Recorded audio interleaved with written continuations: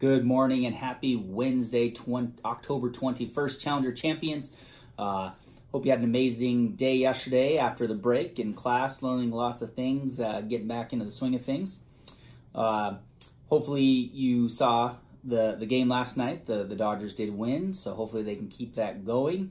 Sorry, Devil Ray fans, but I really need the Dodgers to win this year for me. And I know there's a lot of other Dodger fans that feel the same way.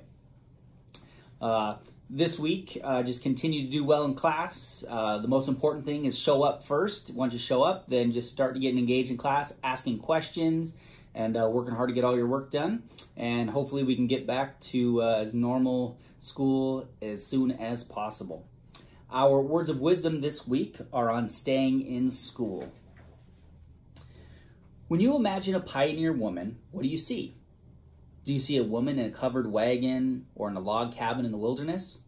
Well, guess what? Right now, there are pioneer women. Women who are exploring new frontiers and breaking new ground. Women like Ellen Ochoa, who was the first Hispanic woman to become an astronaut. Listen to what Miss Ochoa has to say about students and success. If you stay in school, you have the potential to achieve what you want in the future.